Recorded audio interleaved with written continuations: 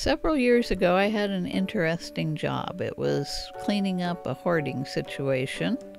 The man had warehouses, a house, and a mobile home park full of stuff. One of the things was an old 30-foot cruiser.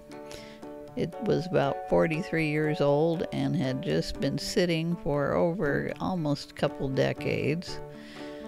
So I checked around, nobody wanted it, and even scrappers and people that handle metal and all sorts of things, nobody would help me out on that. So after much consultation with a lot of different sources, they just told me to cut it up, part it out, and dispose of all the pieces accordingly, including a lot of it just went to the landfill. So the first challenge was getting it off of its blocks.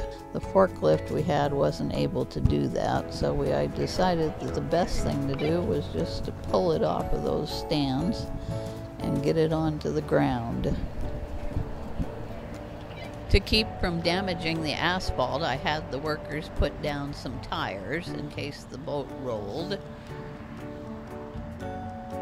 It actually worked pretty good doing it that way.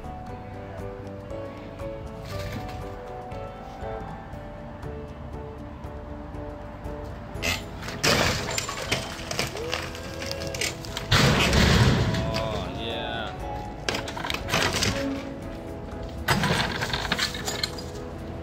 So once it was down on the ground, it wasn't that hard to actually start dismantling the thing. They started with the sawzalls and took all the pieces apart, got the unit opened up, and then took care of those tanks and took care of any chemicals, gas, oil.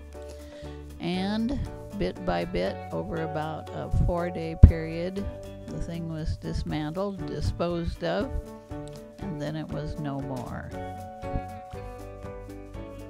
I'm Elizabeth Campbell, and that's my life.